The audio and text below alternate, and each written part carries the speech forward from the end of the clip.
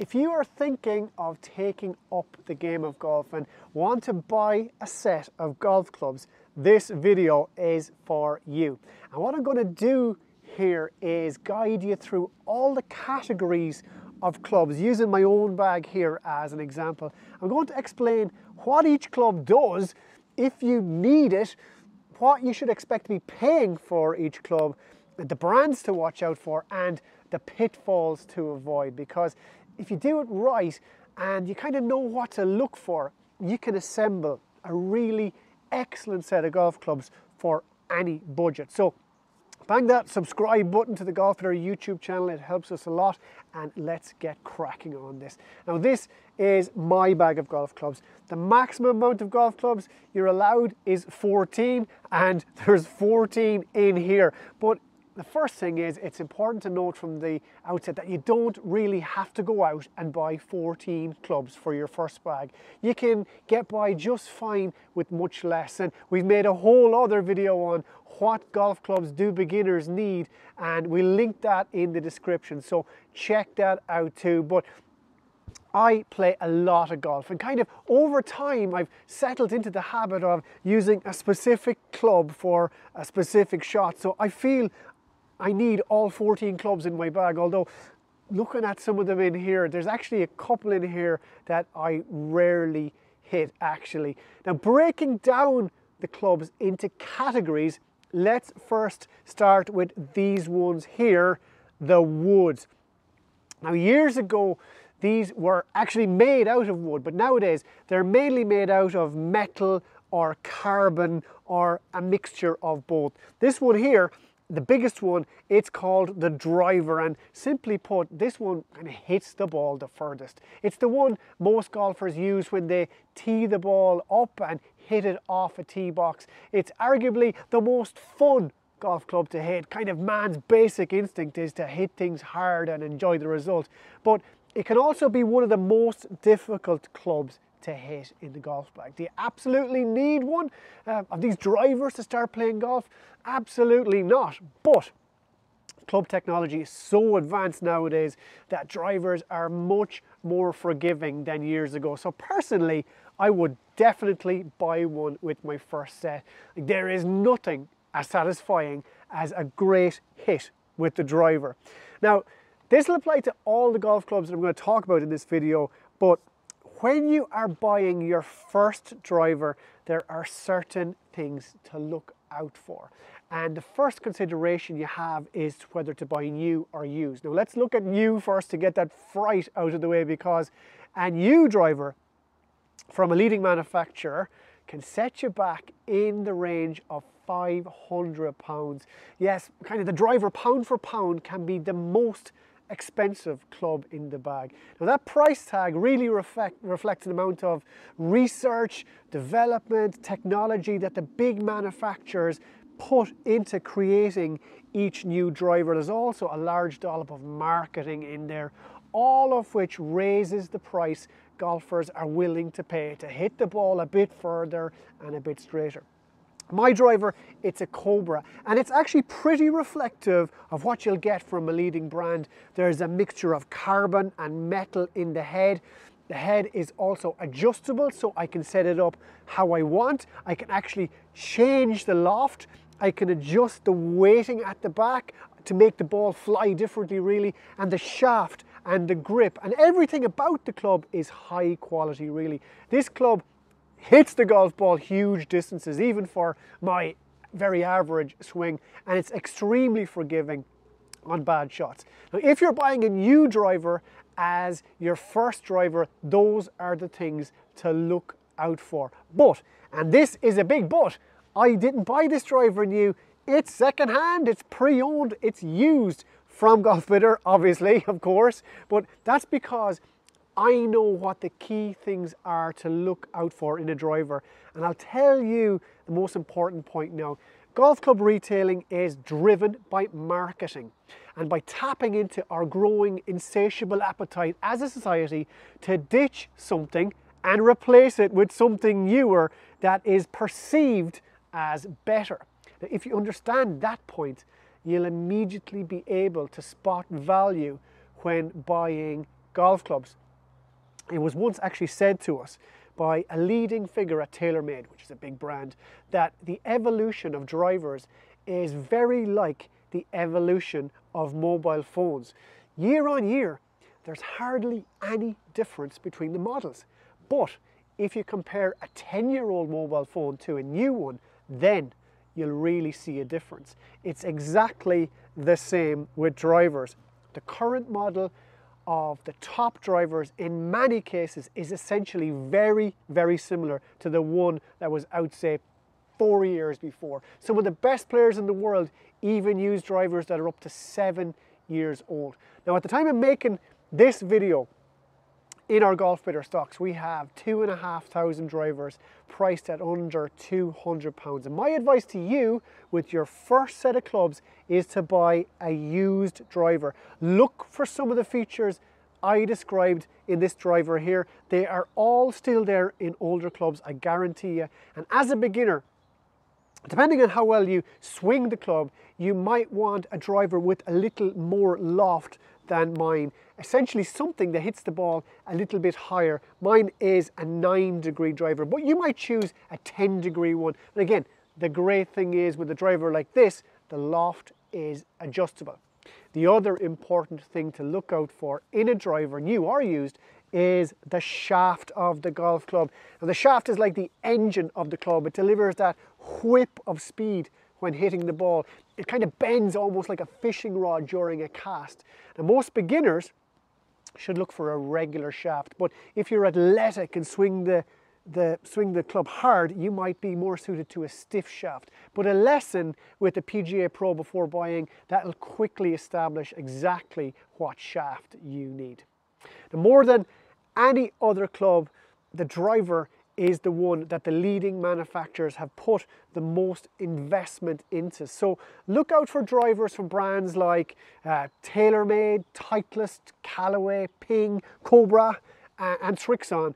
So to summarize on drivers, if I was a beginner and buying one, I'd go into the Golf Bidder site and I'd first of all search for, say, a TaylorMade driver from 2016. I'd look for one in great condition, adjustable, and with a regular shaft.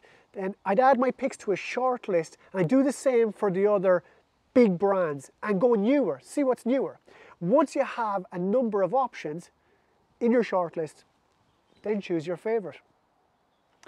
Now, next up are these clubs here called Fairway Woods. They're like a smaller version of drivers, but these clubs can be used for much more actually than a driver. You can actually use them instead of a driver, hitting off the tee, no problem. And you can use them to hit shots off the fairway and even out of the rough. They have actually lots of uses. Now, Fairway Woods generally have smaller heads than the driver, and they don't tend to hit the golf ball as far, but they're super adaptable. They're really, really easy to hit compared to a driver, and they're just a great club to have in the bag, especially for a beginner. In fact, many beginners will choose not to have a driver at all in their golf bag to start off, but to use a Fairway Wood instead until they kind of get a bit more used to the game and their swings improve to the point that they are confident in hitting the driver, really. Well, Fairway Woods come in different lofts. Mine here is 16.5 degrees. It's called a 3-wood, and to be honest, it's one of my favorite clubs in the bag. You can get 4, 5, 6, 7 woods and even more with increasing lofts, but the 3 and 5 wood really are the most popular out there. Now, because the heads of Fairway Woods are smaller and less hollow than drivers, technology hasn't had as big an impact on these clubs compared to drivers. So this one here, it's actually from, I think, 2016 or 2017. It's a TaylorMade M2, the original one. It has titanium and carbon in the head. And you know what? I still haven't come across anything newer for me, and I've seen them all to rival it. So if I was buying a Fairway Wood new or used, I'd use the exact same criteria as I mentioned for the driver.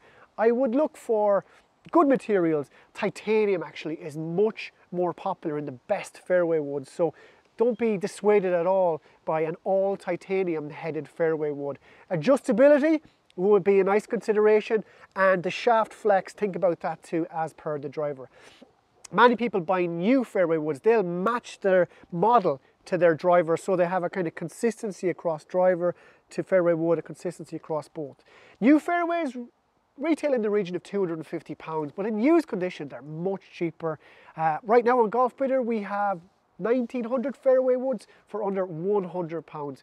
Like, even Rory McIlroy is using what would be an old for him Sim titanium fairway wood from 2020. So as a beginner, if I was looking for a fairway wood, I would again search the same brands as I mentioned with the driver, those TaylorMade, Titleist, Callaway, Ping, Cobra and Srixon, and I'd actually broaden my search to fairways that are up to 10 years old and go really from there, because this is a club where you can get super value and excellent performance in an older model. But when starting out, do you need both the driver and fairway wood? Well, ideally yes, because they do different jobs, but there's actually another club that can be a great option for your first set instead of a fairway, and that's this hybrid one. Now, this one here is called a hybrid because it kind of looks like a wood and an iron have kind of got together and had a baby that resembles both.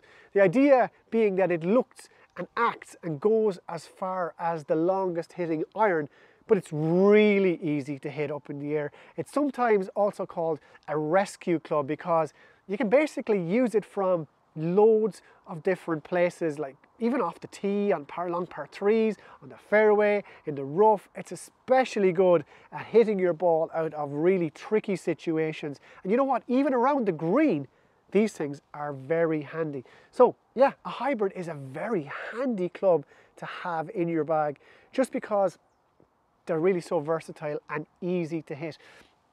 You'll even see beginner sets of irons now that have hybrids as part of the set instead of the harder to hit irons that you traditionally get in the set. And I'll explain that more in a minute. Now, like fairway woods, a new hybrid might set you back in the region of £250, but more than any other club in the bag, there's great value to be had in used hybrids. We currently have 2,300 of them for under £100. Now, because the heads are even smaller than fairway woods, hybrid technology hasn't really had the same advances as drivers or even fairways. It's almost as if as the heads get smaller from driver all the way down to hybrid, the gap between the manufacturers gets smaller too. So a good example of this actually was the Adams Golf Company, which were really pretty big some years ago, and they made super hybrids, and they were taken over by TaylorMade really to get a hold of that technology that Adams had in their hybrid clubs. So if I was buying a hybrid as a beginner, I'd look for one with a fairly big head that you can actually, because the heads can vary a lot. And again, I'd look for quality, I'd look for a good shaft, and I wouldn't be afraid to buy an older club. Mine here, it actually looks brand new, but this is actually a TaylorMade M2 hybrid, again from 2016, I think. So once you start to play regularly, you'll soon see how far a driver and a fairway would tend to hit the ball. And the same with your irons, and you'll quickly figure out that a hybrid, if you have one, is a great, easy to hit, in between iron and fairway wood distance club. So as a beginner, you don't really need one, but you know what? It's a great one to bridge the gap between fairway woods and irons, if that makes sense.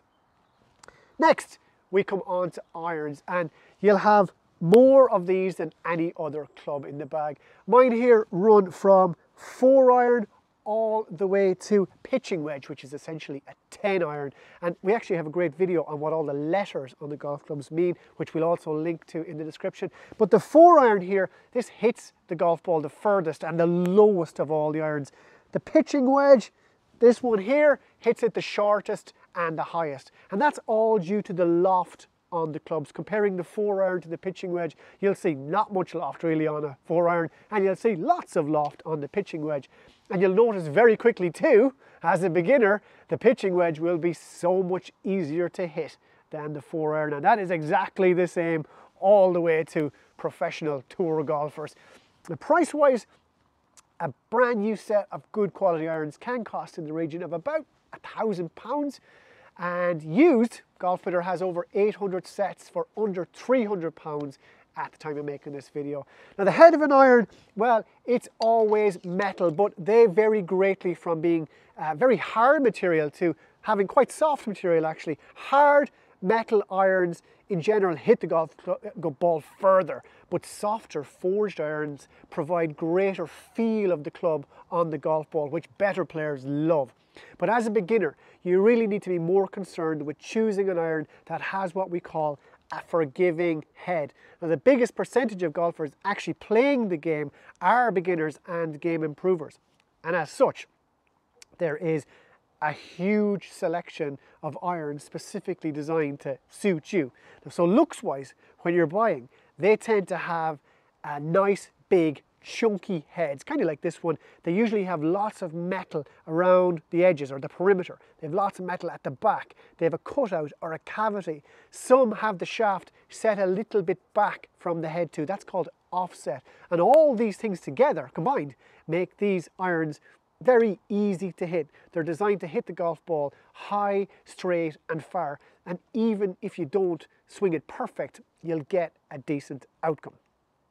Now, compared to the irons some professionals use, beginner and game improver irons, well, they're much more substantial. There's just much more material in them. Now, more than any other club, you can disregard much of that marketing I've been speaking about that you'll hear about irons. A 10-year-old set of irons from a top brand can perform equally as well as a new set of irons. So the world really is your oyster when choosing your first set of irons. Now, if I was a beginner and picking my first set of irons on Golf Bidder, I would first set my budget and then I'd look for clubs within that range, safe in the knowledge that an older set in good condition can be equally as good as newer sets.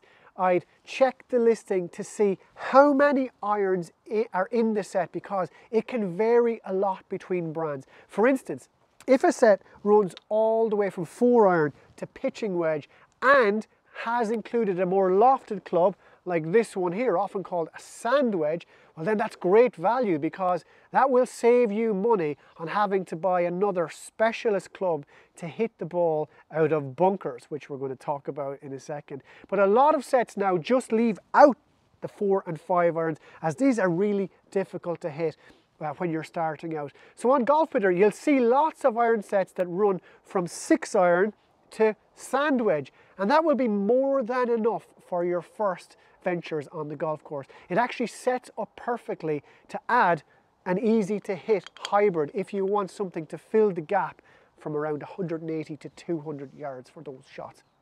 Now irons also have a huge array of shafts with differing stiffnesses in graphite and steel, so take care and seek advice again from your pro before choosing one to suit you.